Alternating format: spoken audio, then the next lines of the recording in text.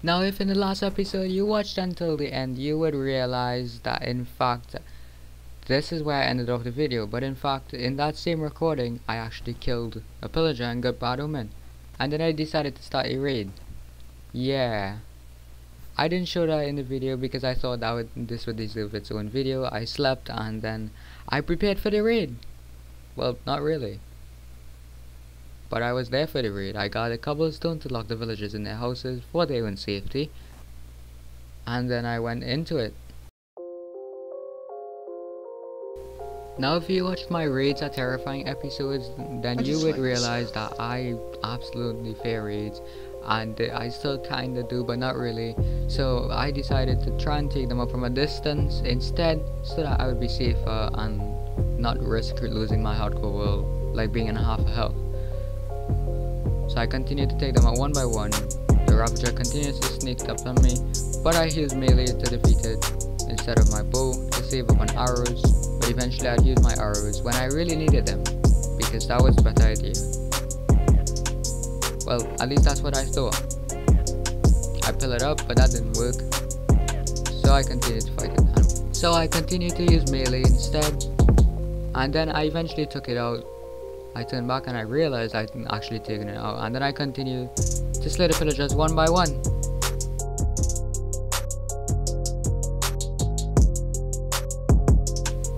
I then go up to the house. I dig out a piece of cobblestone to lock his door so that the pillagers can't get to him and he can't come out, and then I seal up his house as well and continue the raid to fight it off.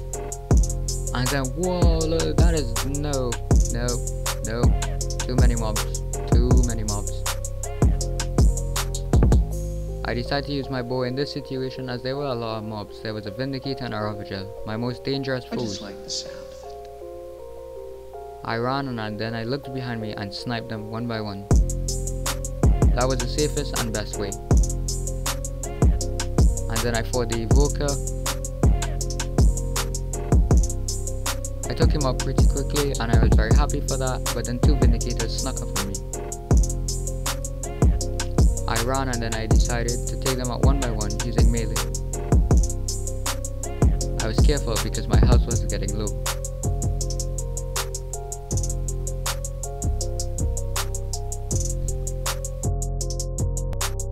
And then I take out the last remaining raider and wait as the next raid begins. As soon as the raid starts, I take out a Vindicator and then I continue using the strategy of taking out the raiders one by one. And then I turn around, look behind me, and I realize there's an Evoker running very quickly over there. I tried to shoot him with my bow, but he was running too quickly. I could not hit him from here. So I had to do it, and that's exactly what I did. I went melee. As I approached him, he summoned his Vexes, but I didn't really study them, and I took out the Evoker fairly easily. And then this Vindicator came out of nowhere. I grabbed the totem, and then I finished off the job of taking out the Evoker, the Vindicator.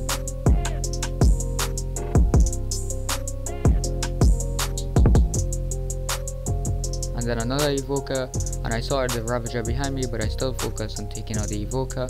My health was very low and I ran.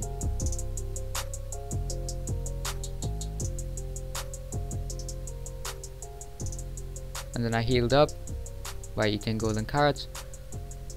I looked behind me and I saw that there were many mobs behind me. I took out the Vexes as best as I can, and then I focused on the Vindicator, and when I was done, I ended up fighting a Ravager and the Evoker, a very dangerous combination. I tried to take out the Evoker first, and then I went for the Ravager.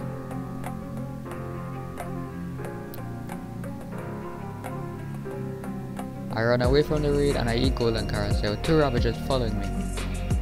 I then used the best strategy. Of course, I turned around and sniped with the bow.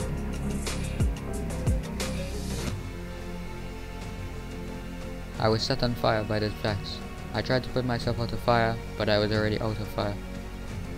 I placed water thinking that would slow them down, but the water has failed me. I killed one of the Ravager, and then I had the other one with the Vindicator on top of it to deal with now. I also got that one, and then the Vindicator.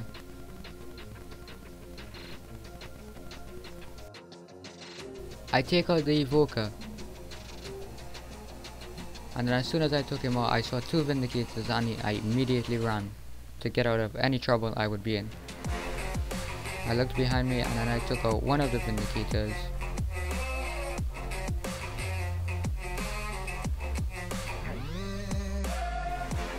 And then afterwards I fight these group of raiders, a witch and a Vindicator. The witch splashes regeneration, and I end up getting the regeneration as well. But the thing is, it still isn't that fair, because there was multiple of them and they had the regeneration as well. I turned around and there was 3 of them. I ran and took them out one by one. Then there was only 1 raider remaining, the witch. I found the last raider. There was a witch and I took her out, and then I realized the raid bar was stuck, and then I marked victory. I had won my first raid. I celebrated, and then afterwards I did not waste a single second. I shot this chicken on accident, but still I was very happy, and I traded with the villagers as much as I can, especially when it came to farming.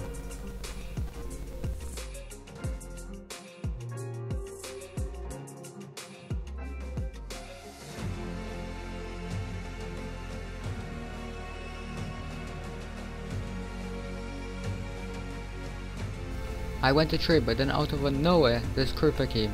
I quickly shot it with my bow and it was gone. And then I continued to farm to trade with the villagers as intended.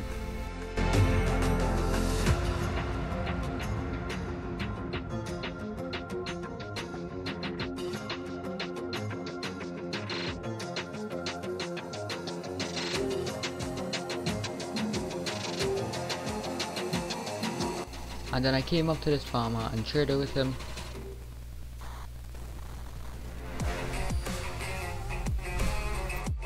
I gave him more wheat seeds than he probably had as a tip / bonus for his hard work and for trading with me. And then I continued on to trade with the other villagers. And then I come here to my fellow librarians to see what books they had to trade with me. This one had Breaking 3.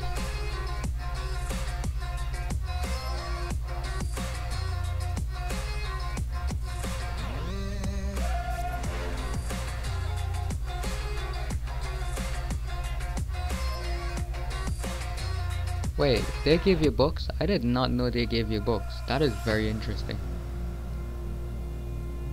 If I would have known, then I wouldn't actually have bought that bookshelf.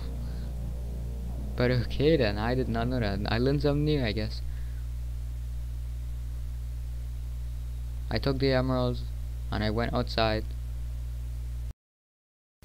And then for one of my favorite things that I like to do, farming. I then farmed up some sugarcane.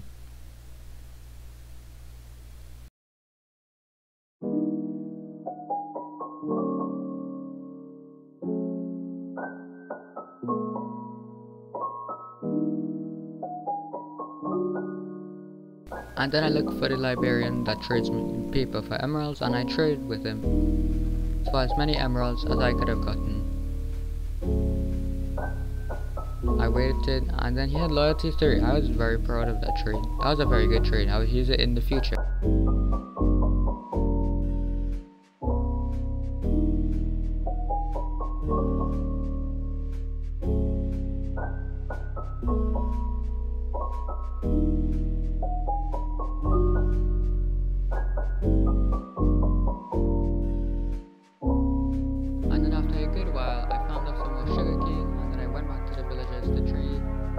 Paper for emeralds. I was just trying to use the hero of the village status for as long as I could, as best as I could. And then these guys went to sleep.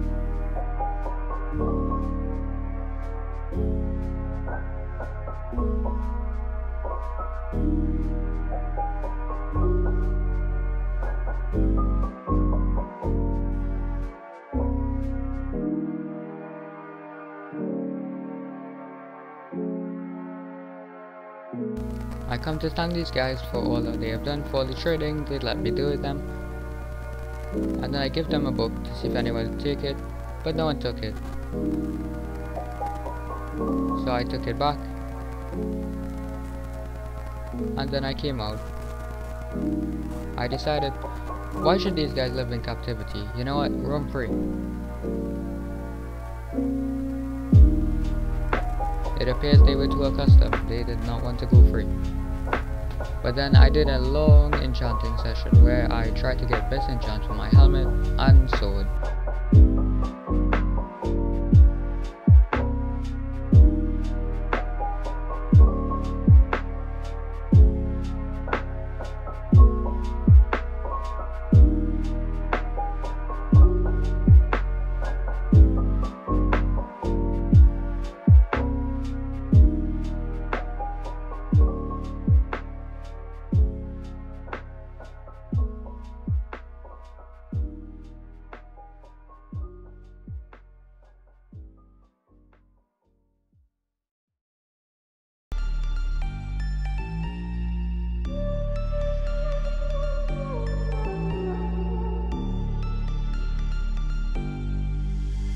Versace on my wrist, baby, make a wish. You could sell your Rari, but you can't afford my outfit.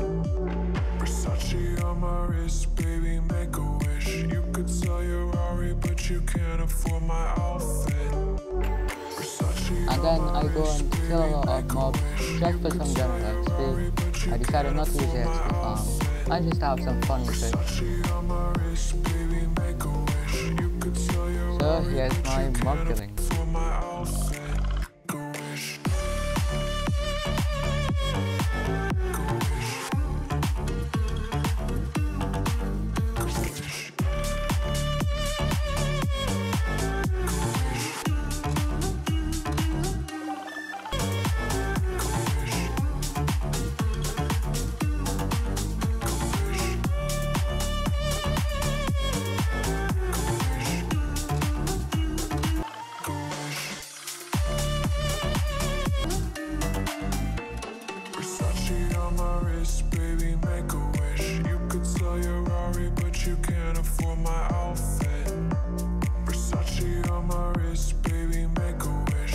I decided why not really call up head on it.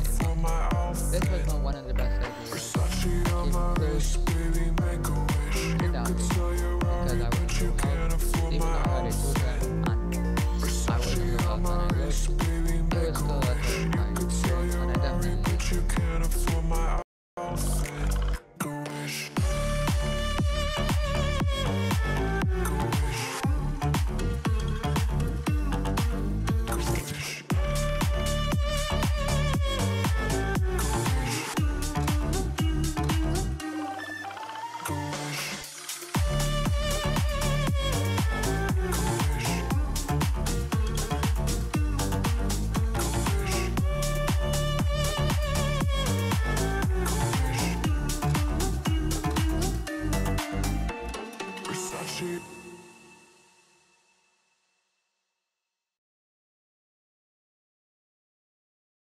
Once I was in the Nether, I was prepared and I was ready to go explore the fortress. It was close enough to which I could bridge towards it, so that's exactly what I did. I was very careful and I listened for any gas that I may encounter that could possibly shoot fireballs to knock me off. But either I continued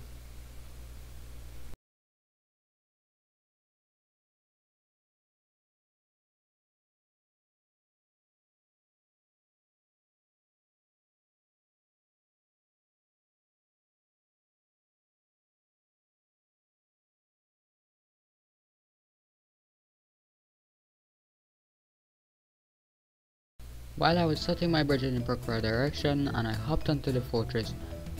Well, I was about to, until this place shot at me. There were clearly a lot of them and they wanted war. So I took out that one and then I decided the safer thing to do would probably be to take them out and then try to bridge first, actually. So I ate and then I jumped down onto the fortress.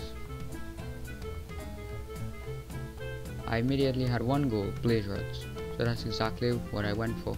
The blaze spawner, which was right in sight, thankfully. I killed blazes one by one, being careful so that when I was in fire to be careful of my surroundings. There was lava all around this fortress and I wanted to be careful, especially with the skeletons and blazes always being here.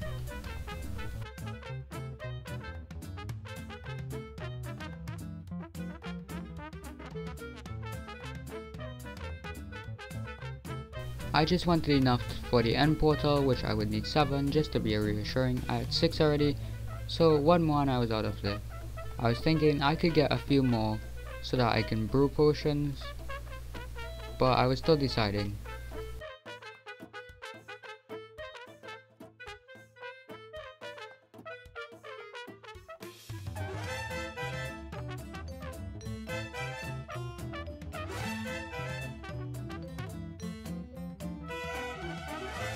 I decided that I would get some to make potions, so I killed some more blazes and then I would head home afterwards.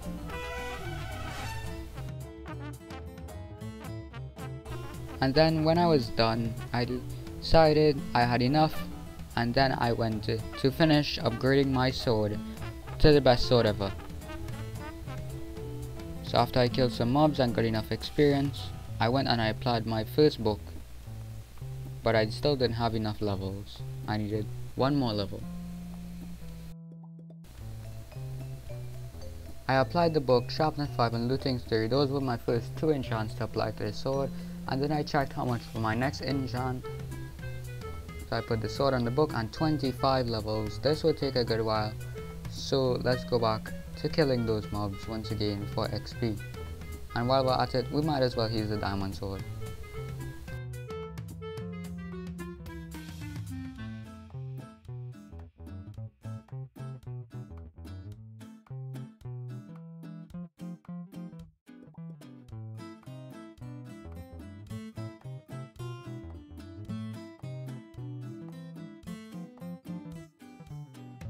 And then when I reached level 25, I went to the anvil and I applied the second book, Sweeping Edge 3 and Unbreaking 3.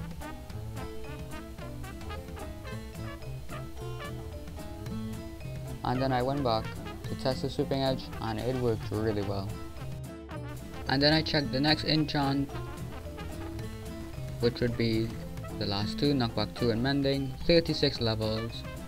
We had to go into another time lapse for some levels once again.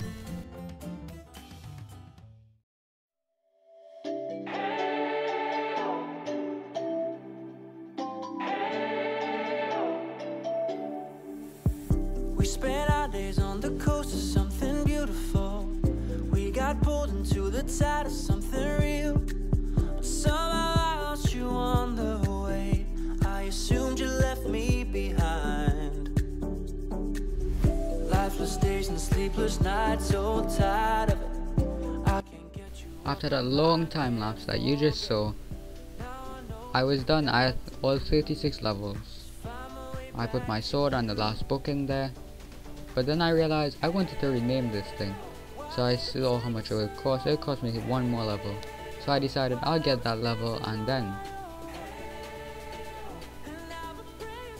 after I got that level, I named it The Swinger with 2 E's, just for the emphasis on Z, and then I named the original just as a tag because this is the first one, and I would say that's 37 levels well spent. The perfect sword. At least a perfect one for me. Some people don't like knockback and sweeping edge and so on, but it was perfect for me. Thank you so much for watching this video. I really do hope you enjoyed, and if you did enjoy, then consider sharing this video with someone who you think might enjoy, and I'll see you in the next one. Thank you so much for watching straight until the end. Really do appreciate it. Peace.